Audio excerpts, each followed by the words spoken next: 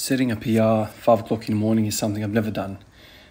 So coming into this session, all I was thinking about was noise. How do I make sure I don't drop a nuclear bomb 5 o'clock in the morning for my neighborhood? So I thought about squatting in the power rack. And then I came in here, I had ideas about putting several towels over the safety pins, making sure that if I do fail, they kind of fall on a pillow essentially. And then I came in here and I realized that the safety pins were too low for my squat. They're kind of set up for the bench press. So then I thought, okay, I'm gonna have to adjust them or whatever. And these safety pins, because they're bent, they're really hard to get out of the where they are right now. So that's a whole bunch of racket. And then I went, screw it. Let me just go back to the squat stance like I usually kind of squat nowadays. And I'll just auto-regulate the hell out of it. So if it feels really heavy, if I get to a rep that I'm not sure I'm going to hit, cancel it. Just rack it, and that's it. That's the end of the session. So I came in here and I was kind of well measured. All I was thinking about was auto-regulation. I know today I wanted to come in and hit 190 for a bunch of sets. I was able to hit 190 for one set, and dare I say it was cleaner than the last time I hit 190 for a set of 5. That was a few days ago. And then I went in for a second set. I got 2 reps. The second rep I wasn't happy with. It was kind of that wandering type of technique to it. My body was kind of looking for power and kind of, going back and forth, shifting the placement of the bar. It was going a little bit forward again. I thought, okay, that's it, cancel it, and that was it. But I don't remember ever coming into a 5 a.m. session with the mentality of setting a PR. That's something that I've never done. Usually 5 a.m. sessions, as you guys know, you don't feel the greatest. I slept, when did I go to bed last night? Around 10:30, 11 o'clock. Got up at 4:30, and here I am. So no food, still kind of waking up, if you will. As soon as I basically woke up, brushed my teeth, got ready, and came in here.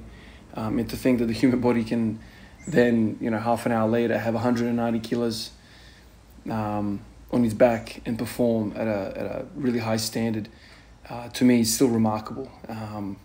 These sessions, I always think to myself, you gotta be careful, man, because we all know that we're kind of stiffer in the morning. The spinal cord, I don't know what causes this stiffness. I remember hearing people about, that there's less water in discs or something like this. I can't remember, but like there's a water shift, there's a fluid shift around the body that happens while you sleep, while you're kind of supine and inactive. And when you wake up, I think that fascia, dehydration, all that sort of stuff plays an impact, plays a role in you feeling stiff in the muscles. So if you get up and you try and reach for your toes in the morning, it's going to be really, really worse than if you were to test it right before sleep. So coming in on a body like that and then trying to set a PR at 5 o'clock in the morning it's not the greatest thing to do.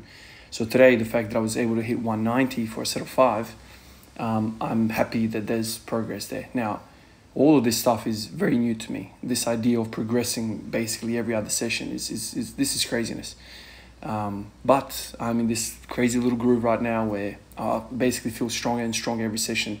These 5s that I'm doing, I don't know what the hell they're doing, but I'm feeling fantastic. I'm still moving very heavy weight. I'm putting lots of volume in, and my hips are feeling great. So I feel like I'm going, from one strong session to another strong session. So in the next few days, I'm going to try and hit a second whole set, and I'll just progress it like that. It's one of those things. I don't know. You guys were asking me when am I going to set a new single PR? To be honest with you, I don't really know. All I'm thinking right now is I want to milk the hell out of this period, push it as far as I can. If I get to a stage where the 5s have kind of plateaued and I can't shift them anymore, I can't progress through volume or intensity or anything like that, then it's probably a good idea to go to 3s and then singles or something like this. But right now, I'll be silly to kind of move away from something that's just going so good, man. Like, it's just, I don't know. It's just unbelievable, man. Unbelievable. To think that I spent so long in pain, and now my squats are feeling incredible. There's probably a lesson there. I have been thinking about this in the back of my mind, and the lesson is probably singles. Singles on a cooler body makes you hurt. When I say a cooler body, I mean, if you don't come in and you don't hit, I don't know, I want to say 30 repetitions in the warm up, or 40 repetitions or something like this, and then you basically sprint up. This is a term I used to use: sprint up to a heavy single, and then do volume after that. I don't think that's a good idea. Looking back at it now, I spent a large part of my squat everyday journey doing that. So I would literally come in and I would hit the bar for 10, hit 60 for 5, 100 for 1, 140 for 1, 160 for 1, and I would hit that notorious 180 for 1. And I feel like 180 for 1 was, the standard diet for me for a very long time. And then I would often go back and, do some volume, whether it be 3s, 5s, 10s, 20s, or something like this. I don't think that's a smart way of doing it because of the warm-up. You need to, if you're going to do a single, you better be freaking warmed up. And I'm talking about all of the ligaments and the tendons involved in the hip girdle. That's kind of what's troubled me, and it makes sense why it's troubled me, because I go ATG and I use the bounce, especially for those heavy singles, as you would, when you're using 90-95% kind of your max. You're relying on that tissue to produce force when it's not really 100% ready. So if you think about it, bar for 5, 60 for 5, 100 for 1, 140, 160, 180. We're talking like 15 reps, man. Not even that, right? And then all of a sudden you're putting your body through that. So when I finally get to the one rep, singles, pushing the singles for max, I have to think really carefully about what I'm going to do. These 5s are really good because now I hit bar for 10, 60 for 5, 100 for 5, 140 for 5, 160 for 5. So we're talking like, what's that, already 25, 30 reps. And then I hit 5s. And just the nature of the 5s, it's kind of like lubricating. I spoke about this in a few videos ago. There's something about 5s, like it's heaps of tension because you're using 80-85% kind of weight, or 70 to whatever you're using quite heavy weight. So you're getting a lot of tension through your system, but at the same time, it's giving you blood. It's giving you a bit of a pump. So you're kind of like doing both. For me, tension gets me strong, but tension alone in the form of singles also gets me hurt. So if I mix a bit of pump work, like I would with a 20 rep squat or a 50, whatever bodyweight squats, I feel fantastic after those workouts. The blood, blood is the life force of us, man. The blood gives us nutrition, gets rid of waste products. It just makes you feel good. And tendons love that, right? Ligaments love movement. Movement is medicine. I've said this 1,000 times. So if you kind of mix that up, and it feels like the 5s are kind of like a perfect blend of that, especially if you're doing like 3 or 4 or 5 sets of 5 or 7 sets of 5 or something like this. I usually walk out of those sessions feeling fantastic. But if I was to do, let's say, 35 singles of 1 with 90-95% weight, you maybe get a little bit of pump from that because you're doing a lot of volume. But man, that's a lot of tension, man. That's a lot of freaking disastrous tension. And so this is where I think I have gotten myself in a pickle in the past, because I've done that. Too much tension, not enough blood. So when I finally get to the singles period in the next few weeks or whatever the case might be, I'm going to think about, okay, how am I going to do this? Maybe, go to, I want to say 70%, and then maybe do like 3 sets of 5 there or something like this. Maybe that's too heavy. Something along those lines. 3 sets of 5 there, and then go, 80% 1, 90% 1, and then 100%, 102%, 105%, whatever the case might be for 1.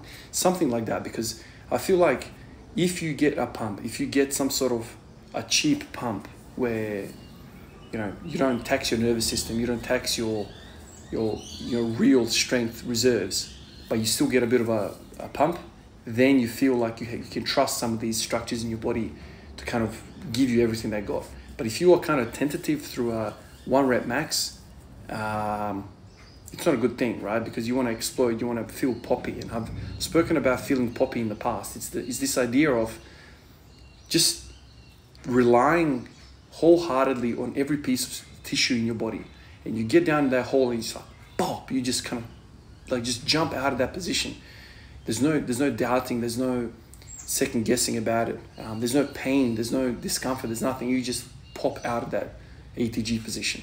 And that is that idea that I'm after, like feeling poppy. And I think the feeling poppy sensation is, you know, it might be different for everyone else, but you need some sort of a pump, not just any pump. You need some sort of structured idea of how you're going to warm up so you feel that your working sets are just popping off, basically. That's kind of how I look at it. Quick turnaround from last night's video. Last night's video I uploaded at 10 o'clock.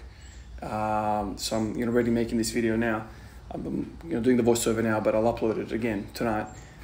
So as it stands right now, we're talking, 6-7 hours after last night's video, and already a name popped up on Patreon. Tristan Gibson. Appreciate you, man. Like, I keep saying it. Every single morning I wake up, there's a name, and there's a few names, and today there's one name, and it's just unbelievable, man. I'm getting ready to go to work now, and I'm like, I feel like there's a wind in my sails, man. I feel like there's nothing like being supported. I've spoken about yesterday about, happy wife, happy life, all that stuff. There's nothing better in life than when you feel supported. And this whole squat a day journey would have never been possible if my wife was like, this is not happening on my watch.